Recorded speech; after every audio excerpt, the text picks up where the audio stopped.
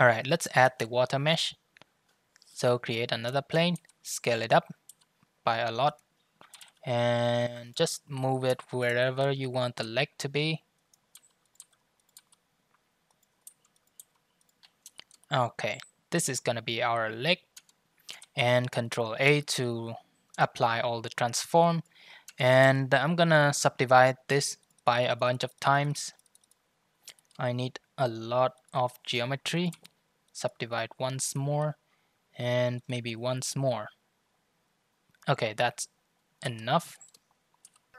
Now I'm going to generate the depth information for the water, so I'm going to create another geometry node, drop in the render mesh, not the generator, because if I drop in the generator, then the whole generator is going to rerun, which will cost some time. So yeah, the render mesh will do. And I'm going to use a raycast node, and I'm going to raycast downward using this vector, and just increase this a little, like so. And create a math node, use multiply, and multiply this head output with the head distance, and I'm gonna store this as a named attribute, and this will be our depth. There we go. Alright, let's create the water material. There we go. Go back to shader editor and get rid of this.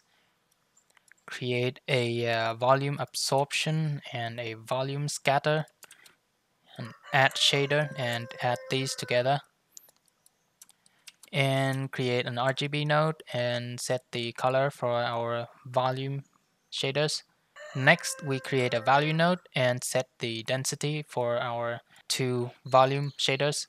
And for the density, let's set this to 0.07 for now. And let's see, maybe 0.5. Yeah. Alright, for the surface, let's create a glass material and a transparent material, and we're going to mix these together and connect this to the output. And next we create a light path node. Now we're going to multiply the camera ray with the depth input. There we go.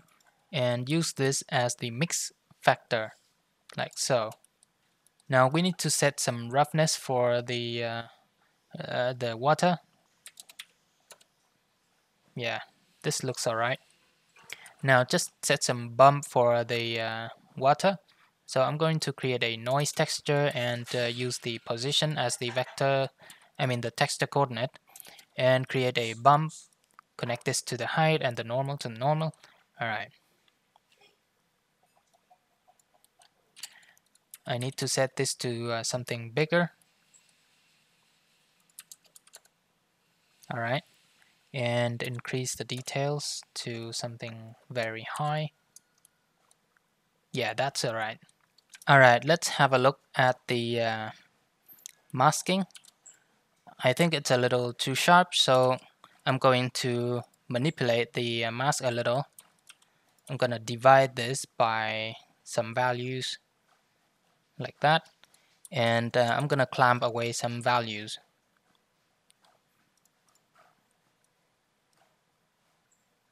Alright, let's see. It looks pretty good. I'm going to lower the density of the material, the volume materials. Alright, that looks okay. Alright, let's just leave the water as is. If we have the time, we will come back and tweak the water later. But for now, let's get back to the landscape. I need to generate a shore for the lake, because right now the grass is kind of growing under the water, which is wrong. So I'm gonna drop the water mesh in. By the way, I actually renamed the plane to water, alright, and use relative. Move this back a little, and I'm gonna raycast again, but this time raycast upward instead of downward. And also I'm going to create a geometry proximity node. All right, something like that. And create a Boolean math and use not. Basically, I'm going to invert this hit value like that. And finally, I'm going to multiply this value with this distance. I'm going to store this as the shore.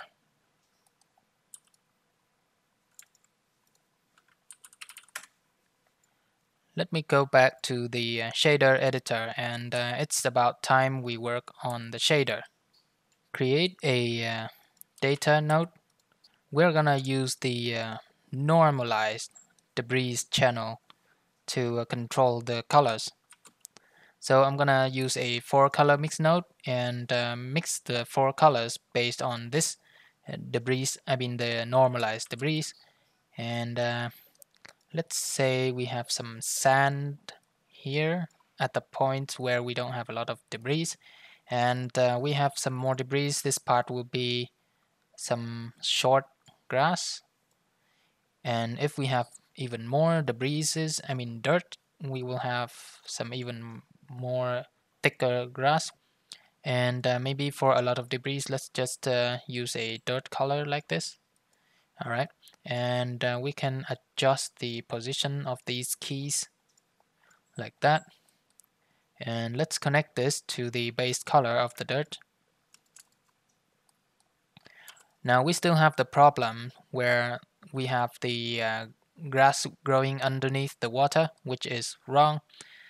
So I'm going to use the shore attribute. It's like this. Let's create a map range node, and let's select the shore like that and flip the value to 0, 1 like so. Alright, we have some very nice shores here, but as you can see, we have a perfectly leveled kind of shore, which is pretty bad. So I'm gonna break up the shore somehow. Create a noise texture using the position texture coordinate like that. And let's visualize the noise. It's a little too small, so I need it to be bigger, something like this. And increase the details a little, maybe like that. And next, subtract 0.5 and multiply by a certain multiplier. And finally, we add this value to this shore value. And let's see the shore. And here we can configure the multiplier here to control the breakup of the shore. Now I think the noise is still a little too small, so I'm going to increase the size a bit like that. And this value is a little too strong, maybe something like that. Alright, next let me just see the water channel. So we still have a little bit of water running around the landscape, and we're gonna use this water to also remove the grass. So I'm gonna combine this water and this shoreline here using a maximum node.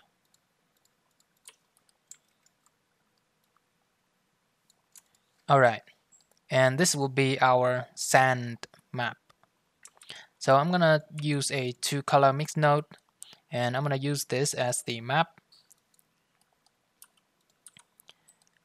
And for the first color, I'm going to use this whole group here.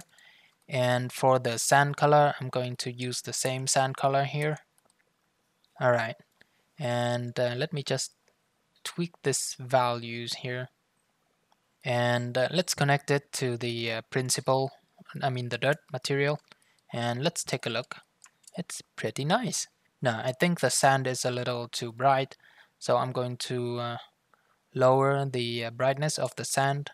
Maybe create an RGB node and copy this value, the color in, and use this same RGB node for both mixed color nodes here. Maybe something like that. Alright, anyway, we can go back here and tweak later on. It's not a big deal really. Copy this data node. Let's just use the flow channel to indicate some more green grass. So I'm gonna create another 2-color mix node, and I'm gonna use the flow to mix the colors. And I want more grass to grow where the flow is, so I'm going to reuse this color like so. But now we have the problem where the grass kind of run under the water, which means we need to swap the position here. As you can see, the water, I mean the flow kind of run here, which means we have more water going around here, and so a lot more grass is gonna grow here.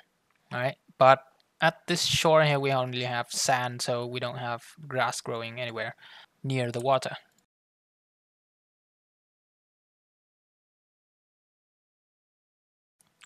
Now this color is nice and all, but right now we don't take the slope angle into consideration. So you can see we have some grass growing on a very steep kind of slope, and we don't want that. We want some slope information in our texture. Basically, the part where the slope is a little too steep, there shouldn't be any plant growing here. It should be only dirt and broken rocks and stuff.